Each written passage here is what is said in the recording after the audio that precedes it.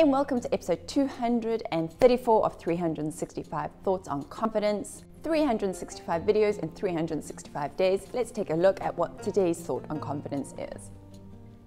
Hold compassion for yourself when you make mistakes. You will make mistakes.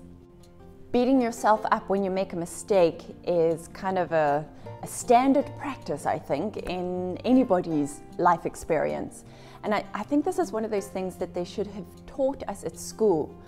You know, that when you make a mistake, when you don't get the good grades, when you don't get 90% on your exam, that it's okay to be compassionate with yourself. Yes, you want to strive and aim high, absolutely, but if you don't hit the mark, don't beat yourself up.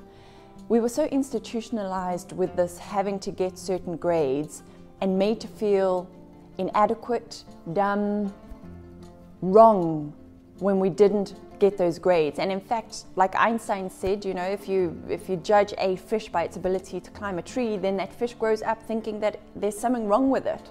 He kind of said that, not in those specific words, but it's along those lines, you know, and that's the system that we are forced through, and we are all forced to fit into certain categories and certain shapes and certain sizes, and all of that is just to make it easier for the system of getting children through the educational process.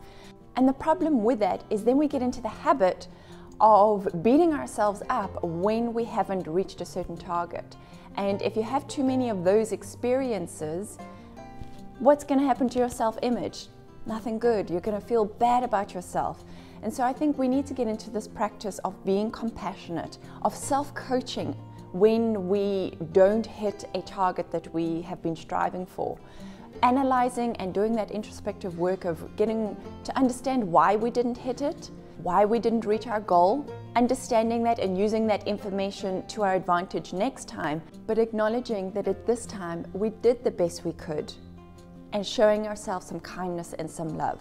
So I want to challenge you to show yourself some kindness, some compassion, some love the next time you make a mistake, because you are human and making mistakes is part of your success journey. And if today's video resonates with you, give it a thumbs up, subscribe to the channel, hit that notifications button, share it with a friend, and whatever you do next, do it consciously, do it confidently, and be compassionate with yourself.